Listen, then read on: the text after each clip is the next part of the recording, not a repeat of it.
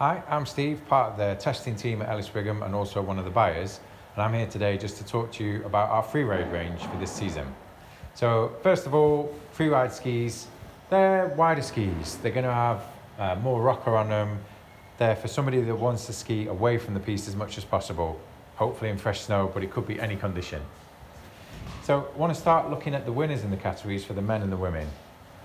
Men's winner is the Ripstick 96 from Milan. The women's is the Ripstick 94W.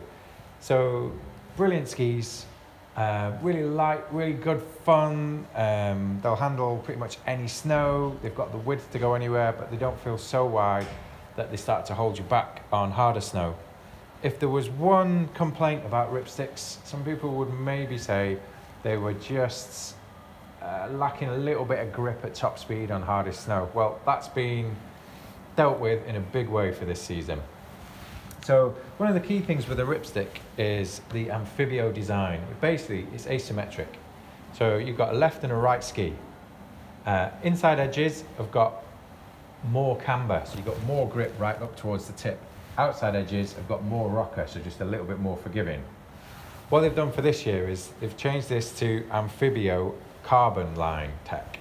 So the idea is they now have a strip of carbon running up the inside edges just to improve the grip and the bite on the inside edge where you need it without affecting the outside edge. So this is the same on both the men's and the women's skis. So still forgiving in rough snow, but now just more precise on harder, firmer snow. You can feel the difference as well, and it really works. So this is our men's and women's freeride skis of the year. Just losing out was an Enforcer 94. Now, some people might argue Enforcer 94 could be at the top of the all-mountain category, but for us it makes a great freeride ski, especially for Europe, because we're not expecting to ski bottomless powder. We want to ski everything, and the 94 does that. Updates for this year, you got slightly wider waist, slightly different shape to it, but more importantly, you've got something called true tip. So the woods now, the core now goes all the way to the tip. This saves a little bit of weight to the ski as well as improving performance. And a carbon chassis.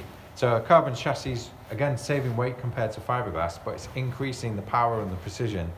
So you lose none of the stability that the Enforcers are known for, but you're gaining a bit more life in the ski, a little bit more energy. Women's runner-up, the ski that was new last year and won a lot of fans. Mindbender 88 Ti. Basically, again, you could say this is the top of the all-mountain category, but just like an Enforcer 94, I think if you're skiing in Europe, you need a ski to ski everywhere if you're free riding. It has to have every condition, and the snow isn't necessarily going to be bottomless. So you got a Titanal Y-beam on this, so nice and precise up at the tip, but just a little bit more forgiving at the tail because you're not going to be skiing on hard snow, hard packed snow quite as often, hopefully. One other ski we really should mention in this category for this year that's new is the Salomon Stance 96. Again, like whether this is a freeride ski or whether this is an all-mountain ski, people can make their own minds up. But it's a bit of a departure for Salomon. So at this sort of width, Salomon will be doing the QST 99, which is a great ski. Really smooth, very stable, great in softer snow. Feels nice and light. Stance 96 is kind of adjusting everything that maybe people, heavier skiers, might not have liked about a QST 99. So this is a metal twin frame now. So you've got full wood core sidewalls, twin metal construction, little cutouts at the tip and tail so it's not too stiff. And then it's using Salomon's CFX fibers. So this is carbon and flax. So it makes a lighter but damper version than fiberglass. So it's doing the same thing, but lighter and damper. And Stance 96, you can see from the shape of it, it's quite straight. This is a powerful ski. This isn't maybe something that Salomon are necessarily known for, but it's going to make a great all-terrain model. So that's just a few highlights from the range. There's obviously a lot more skis in the freeride range. Take a look online. Lots of stuff. There's some new interesting models from Armada, the Declivities and the Stranger. Definitely worth checking out what we've got. Have a look online or come in store, chat to some of the team there. We'll talk you through your options, find exactly the right ski for you. So hope to see you soon.